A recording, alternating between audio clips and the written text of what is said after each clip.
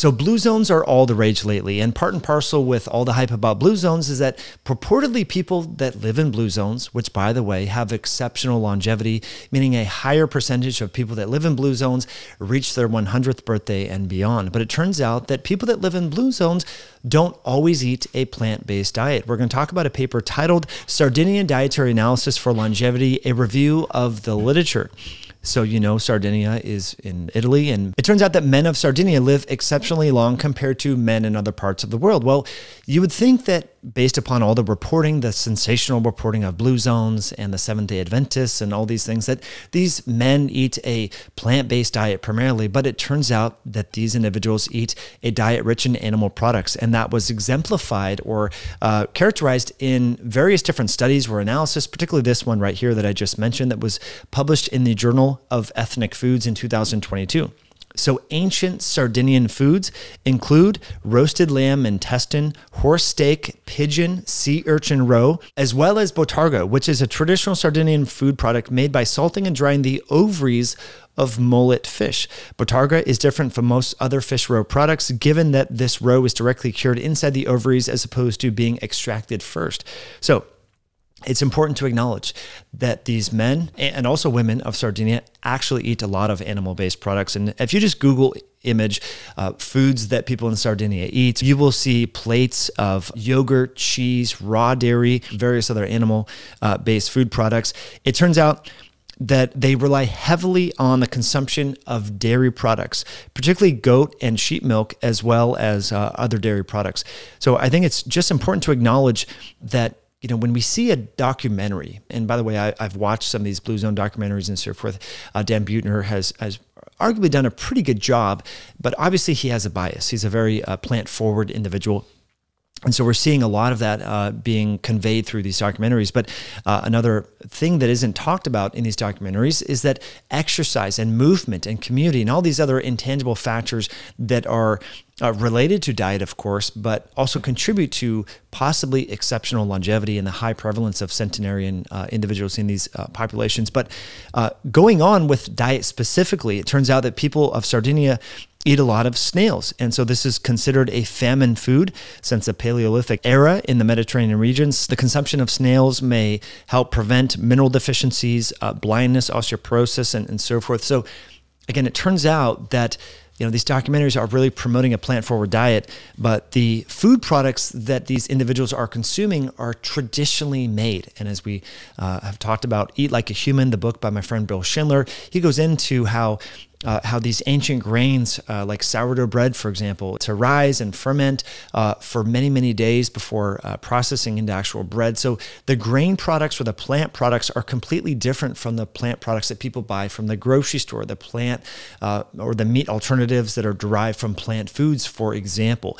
You don't see individuals in blue zones eating a lot of canola oil or sunflower oil, industrial seed oils, or the hyperpalatable processed plant-based meat alternatives. So it's important that there is ample evidence to show that even in blue zones where people live exceptionally longer than the average American, they eat a lot of raw dairy, fermented grain type products, different types of fish products, lamb, pork, you name it.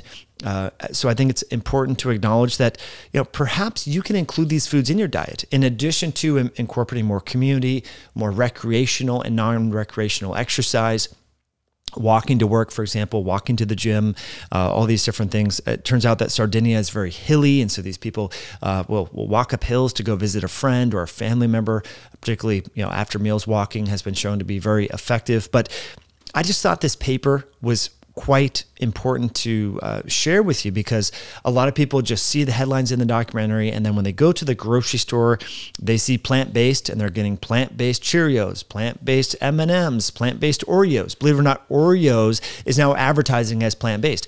In fact, needless to say, many of the unhealthiest foods that you can possibly get, Coca-Cola, all sorts of soda products, even alcohol, cocaine, tobacco, all these things come from plants. I'm not trying to demonize plants, not saying they're the enemy.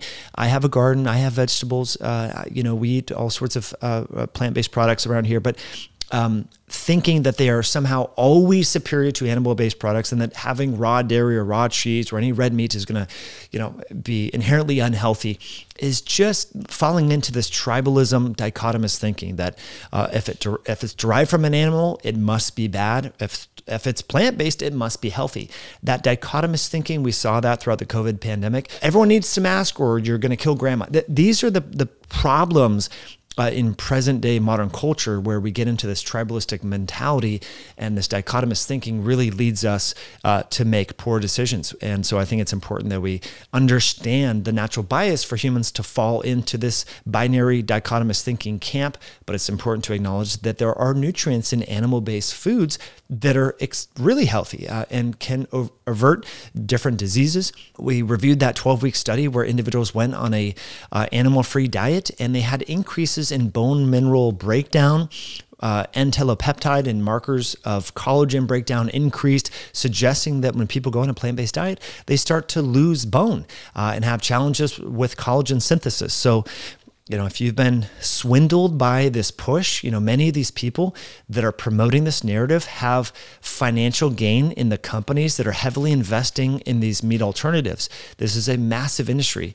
Many of the big names out there, Bill Gates and fill in the blank, are heavily invested in all of these alternatives, lab-based meat or lab-grown meat, synthetic, cheeses and things like that derived from plants and so forth. So it's important to acknowledge that even people in Sardinia that live exceptionally longer, especially compared to Americans, eat raw dairy, they eat raw cheese, they eat red meat, they eat fish, they eat all these things, and they have a much lower prevalence of cardiovascular disease, dementia, diabetes, all of the common ailments that impact most Americans nowadays. So definitely check out this paper, and if you enjoyed this video, hit that like button. Be sure to leave a comment below and forward this to a friend who may benefit from this information, and we'll catch you in a future episode down the road. Bye now.